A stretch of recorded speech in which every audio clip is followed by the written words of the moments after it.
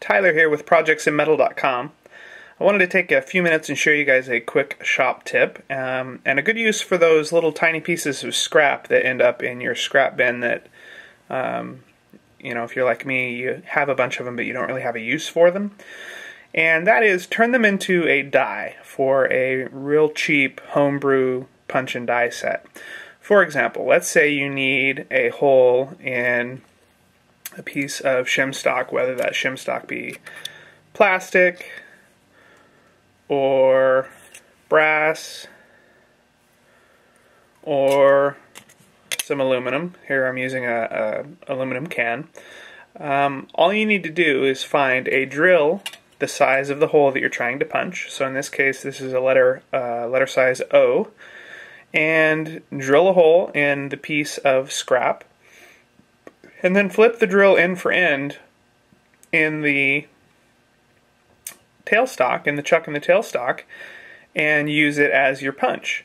And you can get surprisingly good results. And, it's really a cheap way to get really any size you need from your drill index. So if you have a 115 piece drill index, you've got potentially 115 different punches that you could make, although with the smaller punch sizes, or with the smaller drill sizes, you'd probably end up bending or breaking the drill bit if you tried to use it as a punch. But, for some of the larger sizes, from an eighth or a quarter of an inch on up, they work great as an impromptu punch.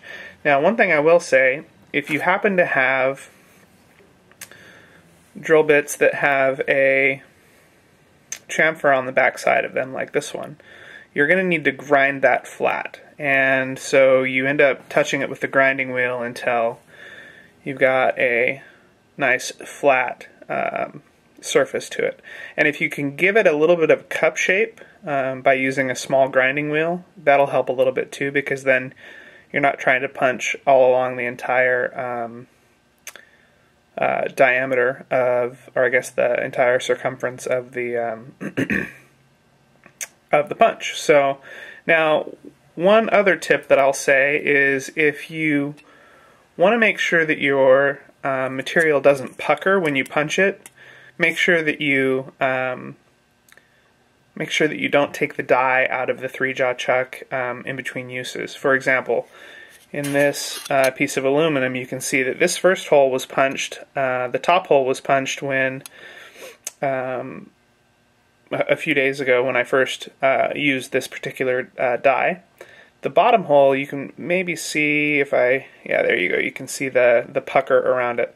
I punched that this afternoon in preparation for making this video, and you can see that the material puckered a little bit, and that's because I'm using a 3-jaw chuck, which centers it pretty close, but it might be off by 1 or 2 or 3 thousandths of an inch. So either be really, really critical with how you set up the die each time you use it, or deal with having a little bit of a pucker to it if you've removed and replaced the die in the 3-jaw chuck. You could use a 4-jaw chuck and dial it in if you wanted to and probably get better results. But let me show you how this works. I'll insert the aluminum, in this case a tin can. This is about 5 thousandths of an inch thick. And you just advance your tailstock until you've pressed through the aluminum. And there's your hole. So this, like I said, works with aluminum, which is what I just showed you.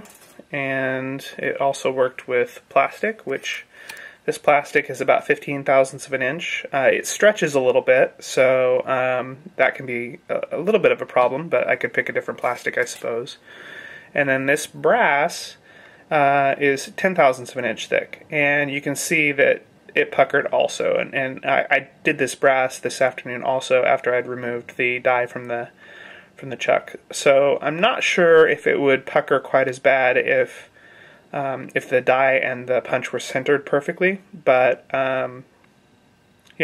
this is a homebrew punch after all, so I'm pretty happy with those results, even with it puckered a little bit.